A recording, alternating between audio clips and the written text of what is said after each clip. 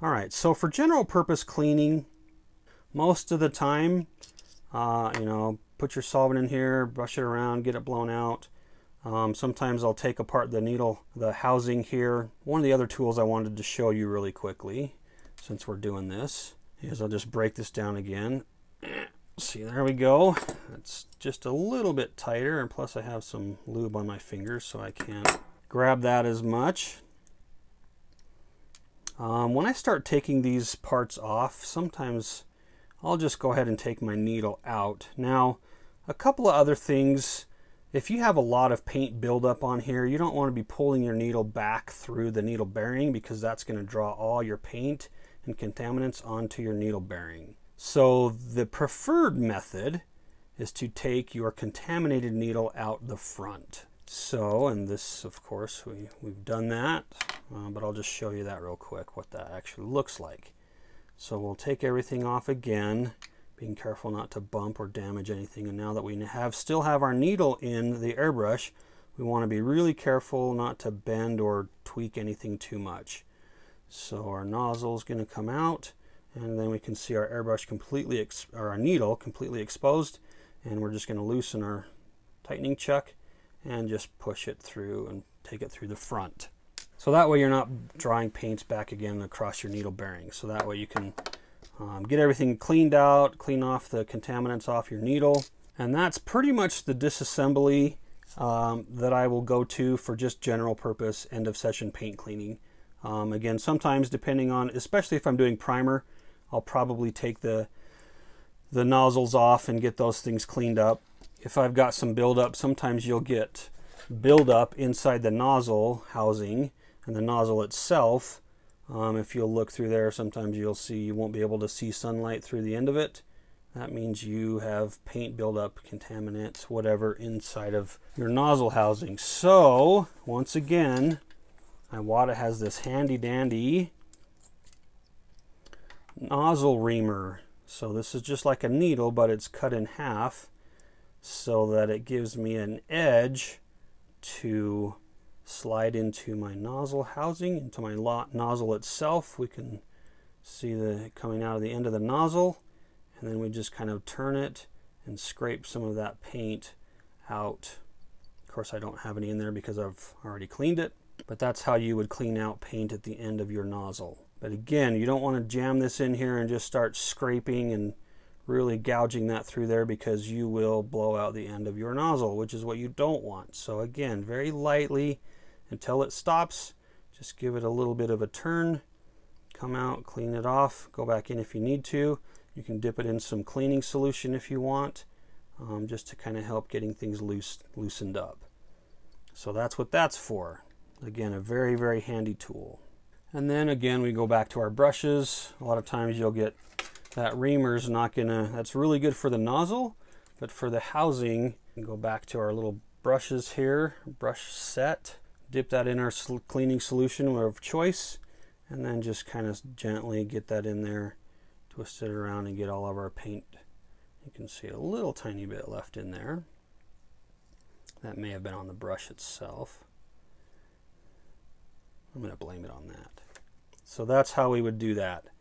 And again, you don't necessarily have to break it down this far, but as far as just general purpose cleaning, that's as far as you need to go with disassembly. Now, a lot of times when you have this out, like I said, I think kind of one of the problems my valve ring went out is because as I have all this disassembled, of course, now we have a hole through the middle of our needle bearing, and as I'm getting solution in here and using my brushes and kind of cleaning things out, some of that solution will leak back into here, into the piston valve area, which will cause a vacuum, not allowing my my trigger to release very smoothly.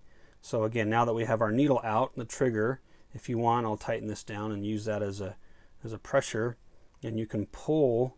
You can see you can just kind of pull your spring back here and just pull that trigger right out. You can look down there, sometimes you'll see moisture down in there.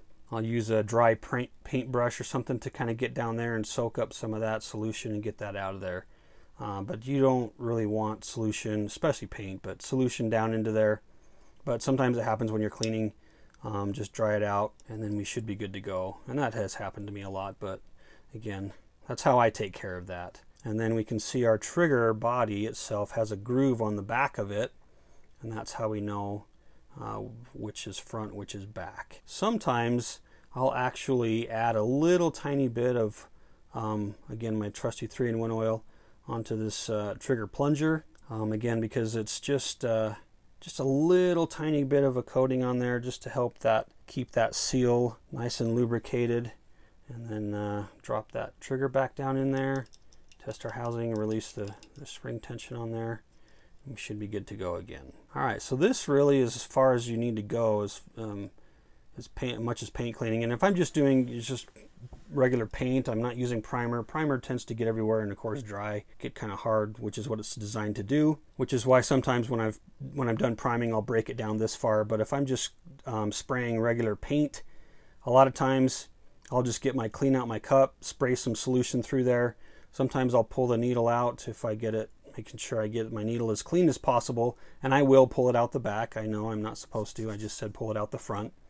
But if I've got it pretty well cleaned off, and I'll pull it back a little bit and get my paintbrush down in there and kind of get some of the rest of the contaminants off the face of the needle. Go ahead and pull it out the back. Clean the paint off get some solution on my cloth and run that needle across back and forth over there, and feel it, see if there's any contaminants on there, see if my tip is nice and straight. A lot of times if you drag it across your finger as you're twisting it, you'll feel it grab, kind of start scratching at you. That way you know you've got a bent needle. And there's a couple of different things that you can do to kind of correct that. Now I want to go ahead and disassemble the front of the airbrush before I put my needle back in, because I don't want to risk having my needle exposed and then putting parts over there and damaging that again. So we'll just go ahead and reassemble our nozzle housing and get that back together again, and then put our needle in where it's safe and everything's installed already and protected.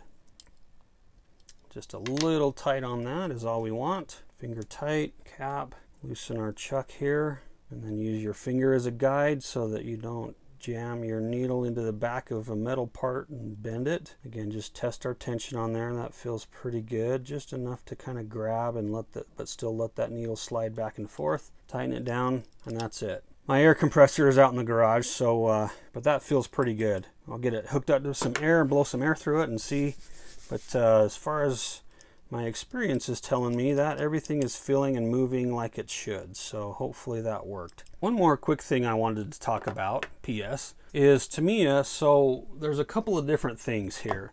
So we have our lacquer thinner. This is what I use to kind of clean my brushes, actually thin the paint. There's the Tamiya lacquer, Tamiya acrylic thinner as well. The difference between the thinner and the cleaner is this is for thinning paint, this is for cleaning.